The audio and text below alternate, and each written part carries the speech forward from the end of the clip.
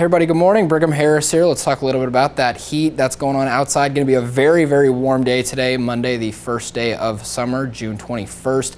We are seeing a good amount of sunshine throughout the entire week, which comes at the expense of some of that wet weather that we do need. We are in drought and fire season, so it is very important for us to get that, and we won't be getting it this week, unfortunately. Temperatures are really, really warm throughout the entire area, especially today. We're seeing 90s, if not hundreds, throughout the general area. You can see Northern California as well. 101 today is the high, with no chance for precipitation throughout the next several days, so it's very important that we stay as safe as we can outside. Fire danger is very high right now as we take a look at the area. Lots of excessive heat warnings and red flag warnings. Do be as careful out there as conditions stay very dry and the temperatures stay very hot.